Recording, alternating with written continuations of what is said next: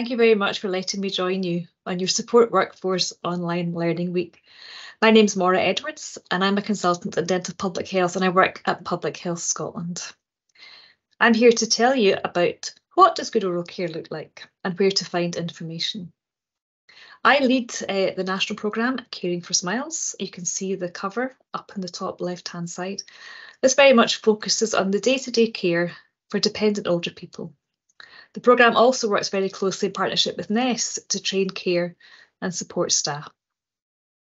So the presentation today is about the importance of day-to-day oral care, brushing teeth, cleaning dentures. We're not going to talk about dental treatment as such, not mentioning fillings or extractions. I'm going to let you know about the national oral health improvement programmes and that will provide you with information if you're joining this session as a parent, a carer, or as an individual who's interested in learning more about oral care for yourself, your family, or just in general. The key point is that good day-to-day oral care can prevent dental decay and gum disease. So we have 5 national oral health improvement programmes and they cover from cradle to grave because we all have a mouth. I'm going to be telling you today about Child Smile, our programme for children, and then going to move to the other end of the age spectrum, Caring for Smiles for dependent older people, partly because that's where I spend a lot of my work time. But I will mention Open Wide, which is a newer programme, and that is for younger adults who might have additional care needs. I will just tell you in passing that we do actually have programmes for people who are homeless, that's Smile for Life, and people who are in prison, that is Mouth Matters. And I don't really have time to cover them today, but I just did want to mention them in passing. Overall, the programmes offer training to support workers in hospitals, care homes, care at home and other social care settings which support vulnerable populations. Some of you might also be parents and some might be family carers. So how can we nurture good oral health for those we look after?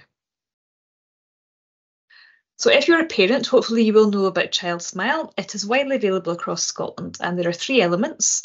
We have community and practice where the health visitors will refer on to our dental health support workers. We have toothbrushing programmes in all nurseries in Scotland and targeted schools in those schools where there are higher levels of dental disease. And thirdly, we have a fluoride varnish programme, which again is targeted to those areas with higher levels of disease. And Child Smile has been really important in helping to improve the oral health of our children since it started in 2003. I'm going to show you a graph now from our National Dental Inspection Programme from the 2020 report. And you'll see that we've been recording the oral health of children since 1988. And between then and 2003, there was hardly any improvement in children's oral health. But you can see since 2003, when Child Smile began to be rolled out, there have been year-on-year improvements. And by 2020, almost 3/4 of children starting school had no obvious decay. So that was a great success. Looking after the oral health of our children is really an important part of nurturing their development. And there's lots of really useful information on our website, childsmile.nhs.scot. And you'll find the key messages there about toothbrushing: spit, don't rinse, let the fluoride toothpaste work. Keep food and drinks containing sugar to meal times, mainly try to drink milk and tap water, and register with a dentist and visit as advised. And in fact, these key messages are not just for children, they're for all adults. I'm going to move to the other end of the age spectrum now and talk a bit about Caring for Smiles, which we've done a lot of work with carers in care homes, family carers. Those who are helping with the oral hygiene of those who can no longer look after their own mouths. And again, this is an important part of nurturing those that we're caring for. Good oral care is important because it helps to prevent dental disease and pain. It helps with eating and drinking, and it's important for quality of life and comfort, especially at those end of life stages. And we do this by helping to clean natural teeth, to help doing denture care, and also looking after the skin inside the mouth or the soft tissues.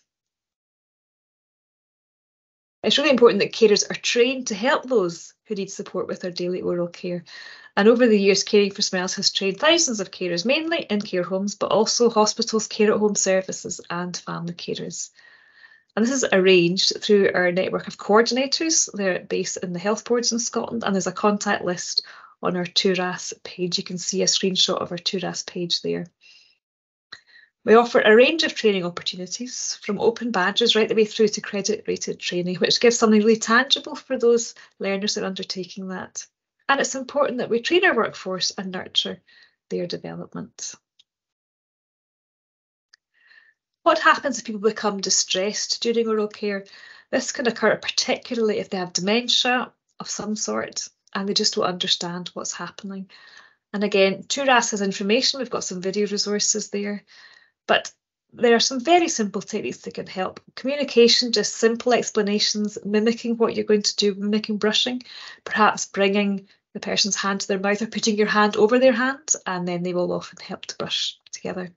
And finally, if all else fails, sometimes rescuing helps, and fresh face coming in, a new carer can sometimes make the difference, and perhaps the care can be undertaken then. Finally, I'm going to briefly mention Open Wide. It's not just older people who need help, they have younger adults with additional care needs who sometimes need support, and that could be a medical or a physical reason, perhaps learning disability, poor mental health. It's a very diverse group, but the same principles apply for oral care. We should need to prompt, we need to encourage, and we need to support, and that's a bit of a continue. So that has brought me to the end of my short presentation. It's a bit of a whistle-stop tour of our oral health programmes, but I'm very happy for you to contact me if you would like any further information. Thank you.